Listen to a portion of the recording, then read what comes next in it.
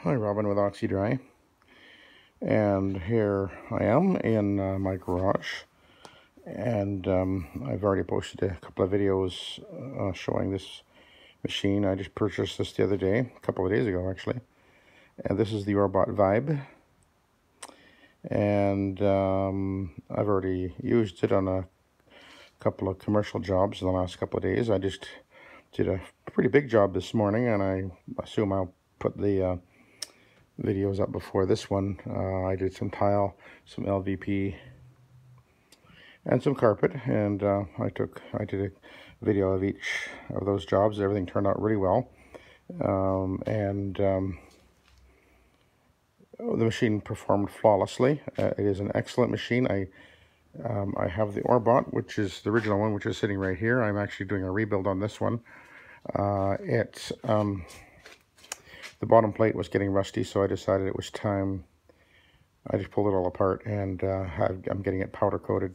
I hate rust, and it's not very expensive to do. I mean, it's a bit of a hassle, but anyway, and I've owned this machine for, let's see, I bought it in 2011, I believe, and it hasn't got anywhere near the hours of my Orbotech machine, which is this one sitting right there. I prefer the ergonomics of the Orbotech, and it cleans exactly the same as the Orbot anyway. I'm definitely not a fan of this hinging system. In fact, when I had it, within a month or so, I think it tipped in the van, and didn't actually fall over, but it did enough stress on it that it actually, I ended up having to, I think I actually replaced both hinges.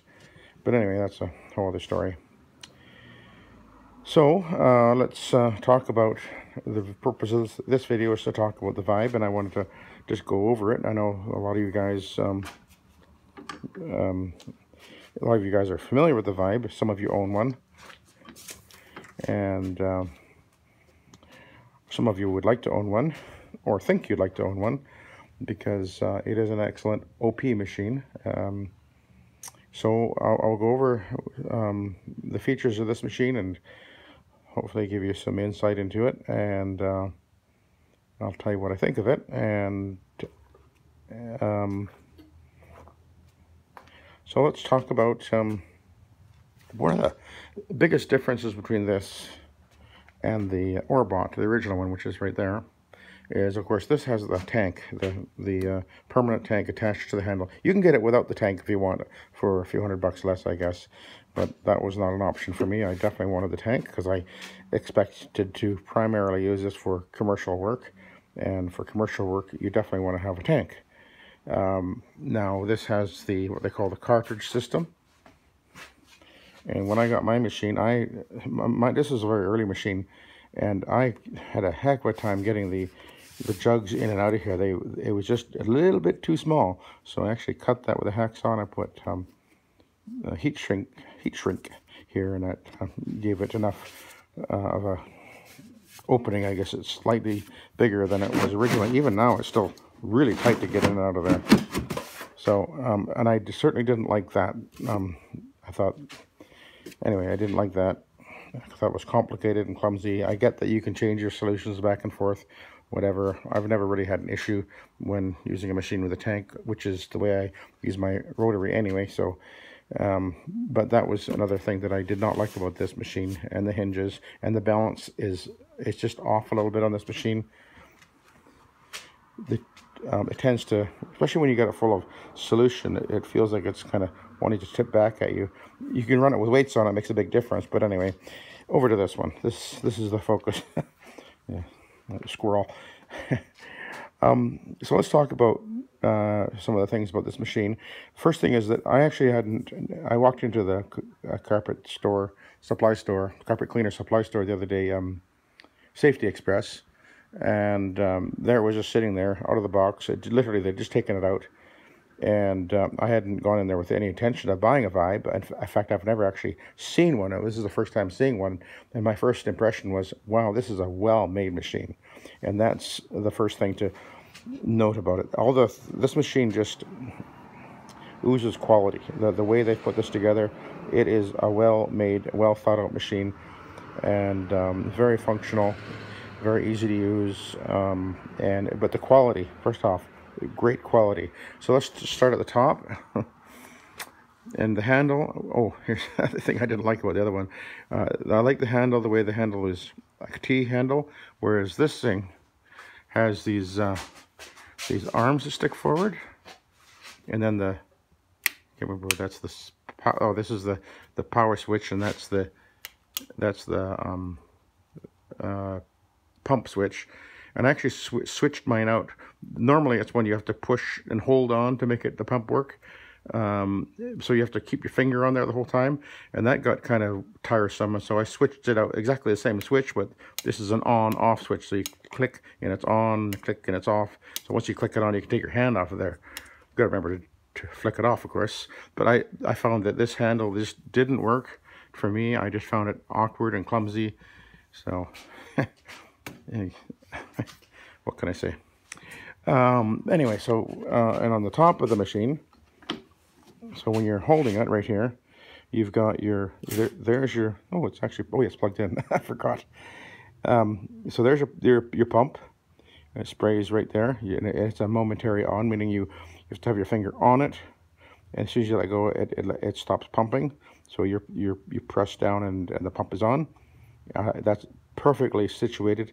And the on-off switch is right here. Click right at your fingertip. It just very nicely positioned, and I do like the T-shaped handle much better. It's also a little bit smaller in diameter, better, just ergonomics are better for this. There's a fuse right there, by the way. If you overload it, it pops out. You just push it back in. I just noticed that. I didn't realize where that was. Just nicely made, and even, I mean, look at the welds on here. Just perfect welds. Very nicely done. Now the tank could have been bigger, but whatever, it's not a big deal. They could have made it a bit wider, I think, but they wanted to give it a certain look, and that's fine.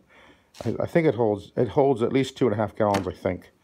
And then the lid just, okay, the lid doesn't exactly, there we go.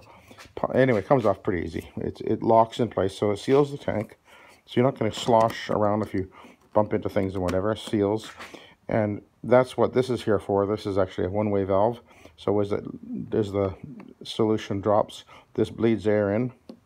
This is a nice feature. Hey, look at that. Ooh, so that's a fill hose. That's a good idea. So if you're in a place and you need to fill it, you haven't got a bucket, but there's a sink nearby, you can just wheel the machine in and, you know, pull this out a little bit and stick it on the tap. And there you go. Excellent.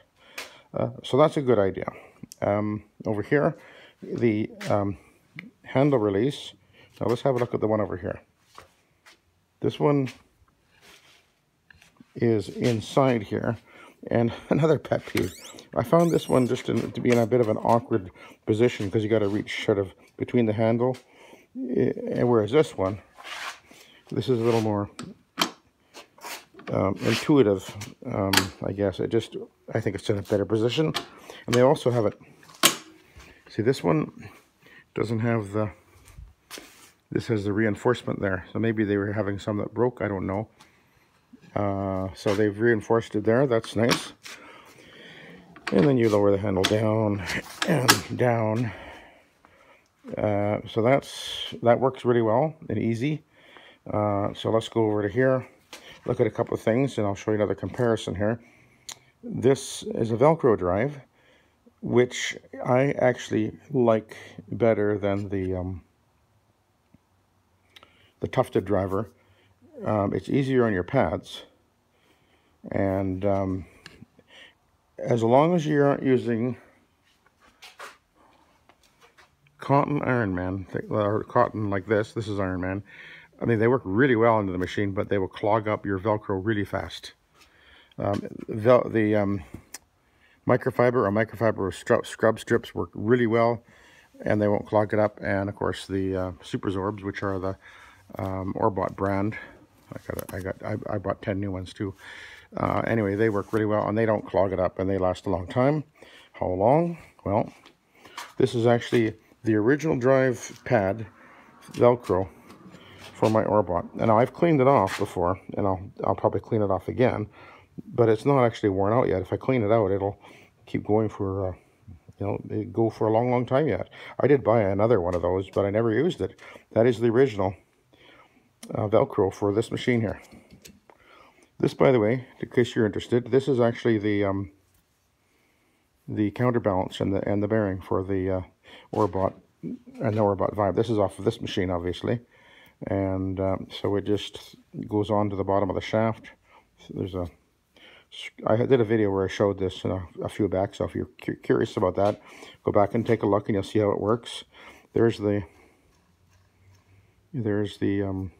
bearing right there, which is the wear point. I replaced the bearing at least once on this machine, but they last a good long time, partly because this machine is so smooth. The bearings last a lot longer. And I'll just show you something here on my oh, wait a minute. Oh yeah, that's right here. Hang on. This was the race that I had manufactured, because the original machine, when I bought it, that Orbot, it didn't have this shoulder you see here. What they did is they just had peened the edge over around, just peened it over, and that was all that was holding the bearing in on that machine when I got it. So I thought, that's not a good idea.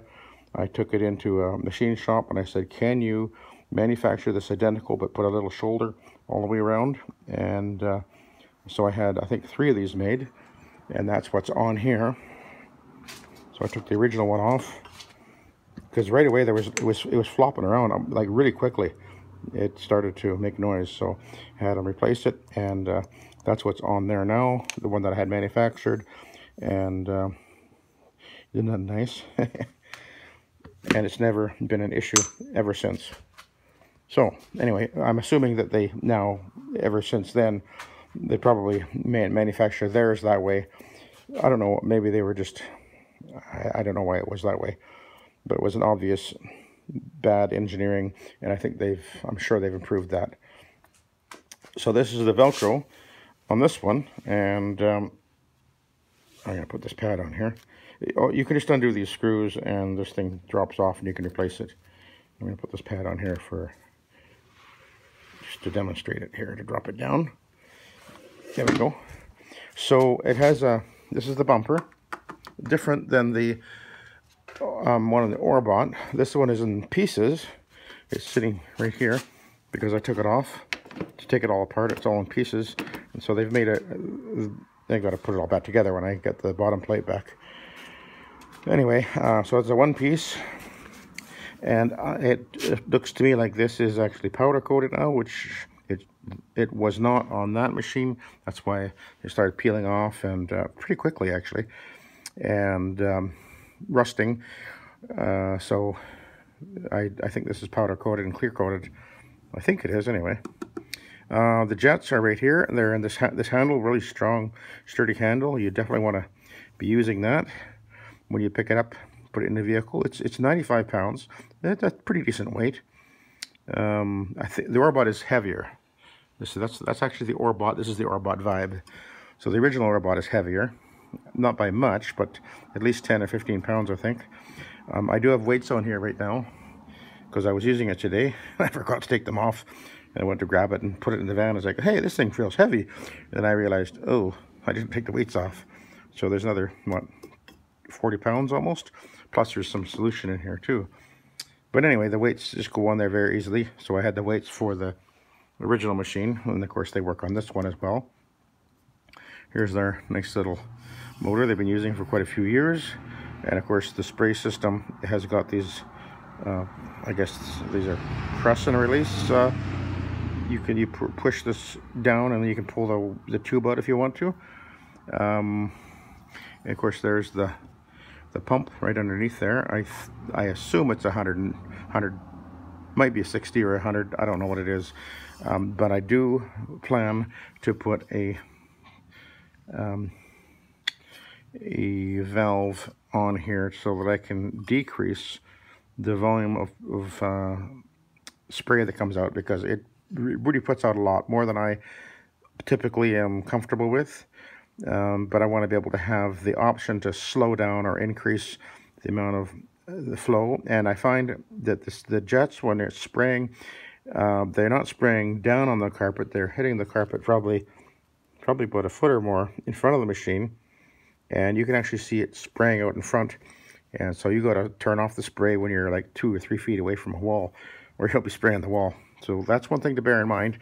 And one reason that I'm not really liking a spray system for in a house, but I will give this a try in the house. I've used my Orbot in houses, but anyway, it has an additional power takeoff here, right here. So I could plug something in there, and I will be doing that because I will be putting a light on this machine.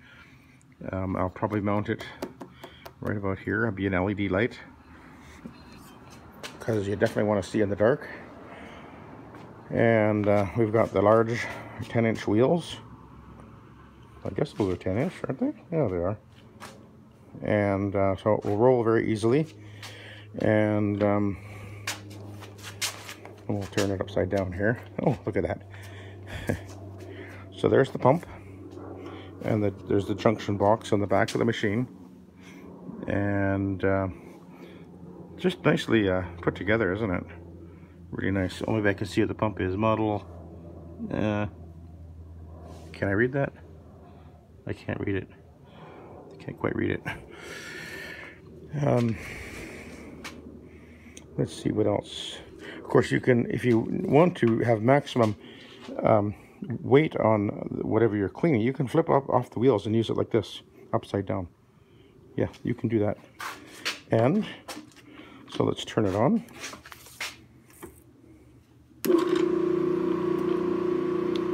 Now, how quiet is that? Let me see my hand. Virtually no vibration. It is vibrating a little bit. That's a two-way pad, by the way.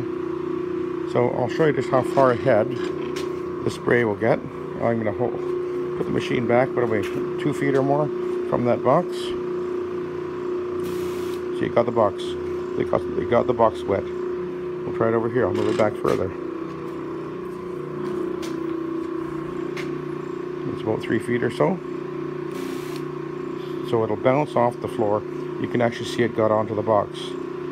So that's one thing you need to be really aware of when you're using a machine like this with the spray like that. You can't adjust the angle of those jets either, so definitely want to be careful of that. And one more thing I need to point out is there's a drain right here. Ooh. And so if you need to drain it, you can, I guess you could put a, it's kind of awkward, maybe put the bucket up near there. I think it would work.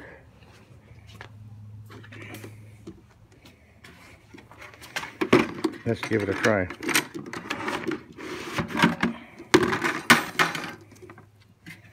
We'll put it back a bit.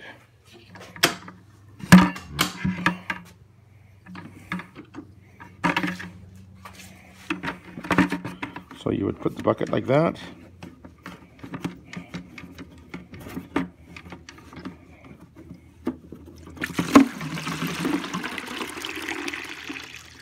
There we go.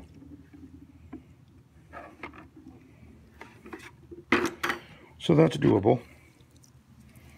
I think that we can live with that. If you need to dump the machine out and change your solution, just have your bucket handy and you can do it. And most of the time you won't be doing that, but if you had to, you could. So anyway, there you go. That's the Orbot Vibe, and I definitely like the machine. I've been pondering on whether I should get one of these for a few years, and so I decided, yeah, bite the bullet and do it. So there you go. Thank you for watching. Have a good day.